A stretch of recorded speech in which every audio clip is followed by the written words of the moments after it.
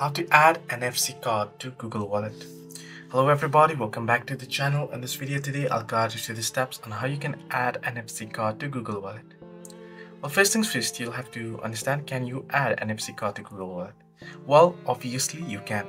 You can add NFC cards, credit cards or debit cards, transit passes, etc. to Google Wallet. But first thing you'll need to ensure is that your phone has the NFC feature and that the card issuer supports Google Wallet. So once you have confirmed both, simply scroll down your notification bar and you can see NFC here. I have enabled it. So you want to enable it. If you do not find it here, you can head into settings and search for NFC.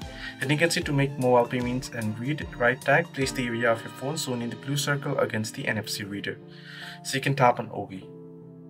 And you can tap on setup card. And now you can go ahead and set up the card, right? Now once you have done so, you can open up Google Wallet and here tap on add wallet option and go ahead and select the particular card that you would like to add and then simply enter in the details. You can either add it manually or scan it. So this is how you can add NFC card to Google Wallet. Hope this video was helpful. Do like and subscribe.